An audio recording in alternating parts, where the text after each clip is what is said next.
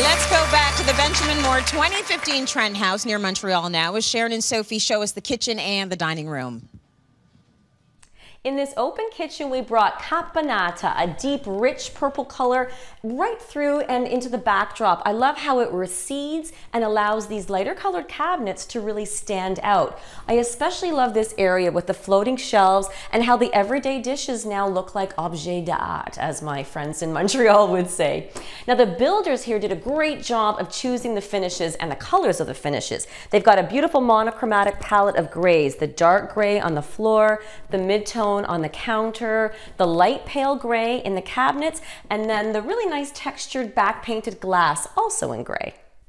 The backsplash keeps on going in the dining room section. Now we've matched this color to apply it above the cabinets only to bring them to life. We've used the color Metropolis. Now, this section here serves as well as the buffet for the dining room table. It can also serve as a bar section when you're having people over during the weekends. And what we did here, with the help of Construction Bel Art, is that when you work early on a project with builders, you can create customized section. Like here, we have a built-in office section where you can pay your bills or work from home if you don't feel like going to the office. As for the dining room table, this is a flea market find. We loved its shape. Unfortunately, it wasn't the right color, so we painted it in Aura Satin. We used the color Halo, which is a nice recall of the recessed ceiling.